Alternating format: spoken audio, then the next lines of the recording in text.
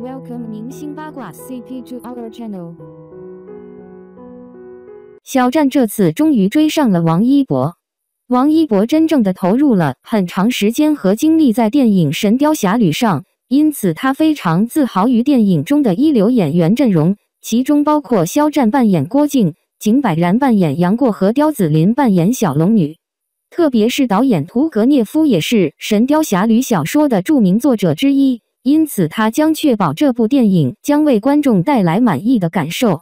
关于肖战将扮演该电影的主角，网络社区有很多不同的意见，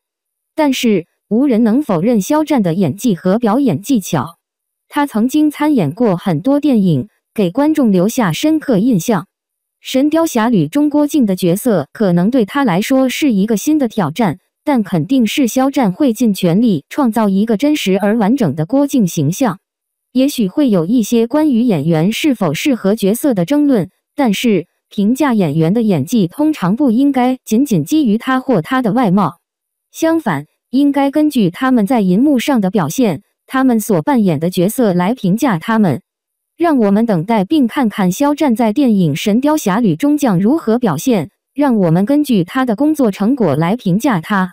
从昨天到今天，与之相关的热搜不断且讨论度很高。他的魏无羡从天真活泼少年到历尽沧桑看尽冷暖，仍然坚持正义。他的演技那叫一个入木三分，活灵活现，演活了角色。还有电影《诛仙》的张小凡角色表现得很到位，余生请多指教，故为救死扶伤。小腹黑小傲娇王牌部队故意也演绎80年代军人，他的演技圈了很多粉，喜欢他的人不止沉迷他的形象，还有他的演技。所以我真心推荐大家去看一个实力与颜值流量并行的好演员作品。今天于正也来蹭热度，说什么流量带新人，肖战不只是流量，他更是演技派啊！肖战是人气实力并存的资质的青年演员，他花了3年时间出演近80场话剧，每场4小时，上下场一共8小时，1万多句台词。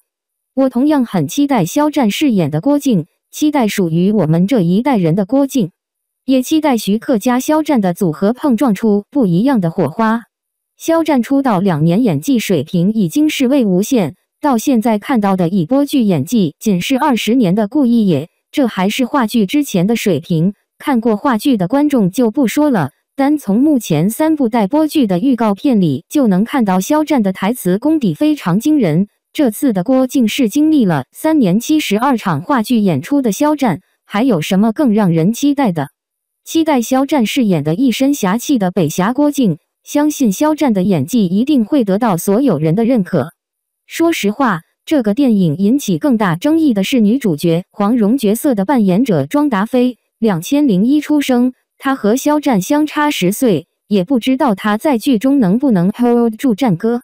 这个妹妹的资源是真不错，要不然怎么会小年纪就可以和肖战搭档拍戏，并且是徐克大导演的。